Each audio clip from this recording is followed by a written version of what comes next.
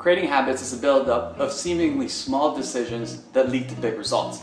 So you won't gain 5 pounds just by eating that burger, which you upsize with the extra fries and sugary drink. By the same token, you won't lose weight just by working out once. And remember, your fitness journey is a process, it's not a destination. And the process is the character building part where you get stronger, you get fitter, and you get wiser too.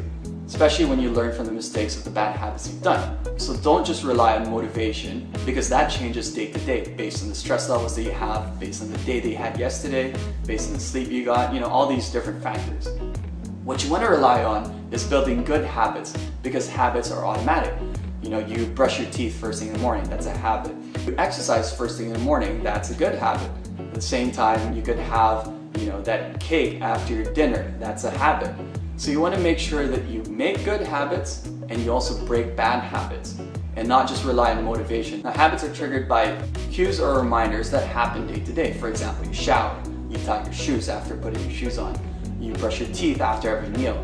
Those are things that you do without fail. Another cue is things that you do on a daily basis, like you drive to work, you walk to work, you watch TV after dinner, you exercise before or after work. So what you want to do is have a cue that will build a good habit. For example, as soon as I wake up and have my breakfast, I'm going to go to the gym.